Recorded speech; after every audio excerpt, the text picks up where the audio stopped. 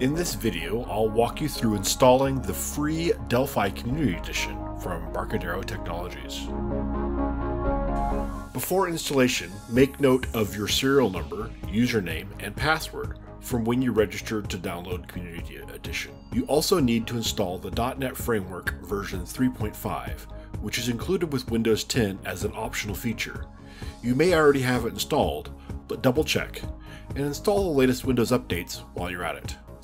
Remember, Community Edition does not work alongside any other editions. You also need additional devices for multi-platform development.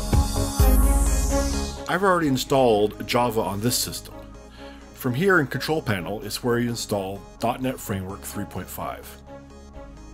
It takes a few minutes as Windows downloads and installs it.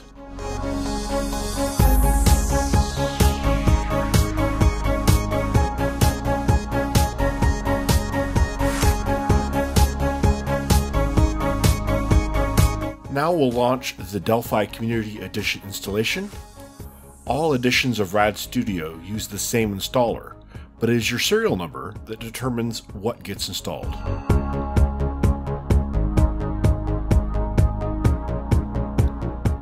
Here is where you need your serial number, username, and password.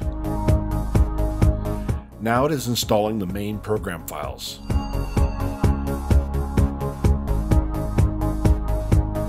Once that is done, you can select the platforms you want to develop for.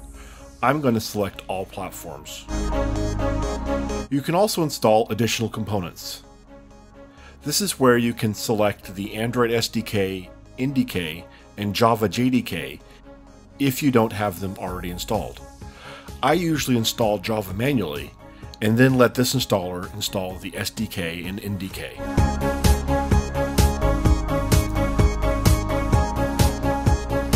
Since we are installing the Android SDK and NDK, we have to agree to the license agreement. Now we give it a little more time to let it download and install the rest of the features.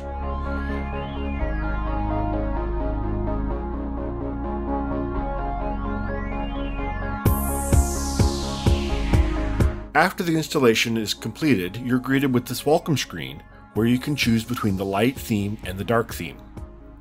The light theme looks better for videos, but I really recommend you check out the dark theme as it is beautiful.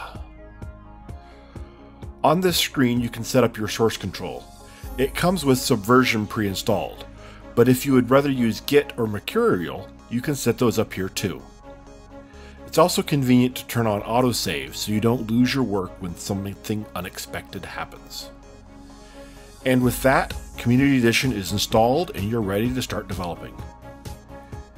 Check out our other videos for more tutorials and visit Embarcadero.com to learn more about Community Edition and our other products.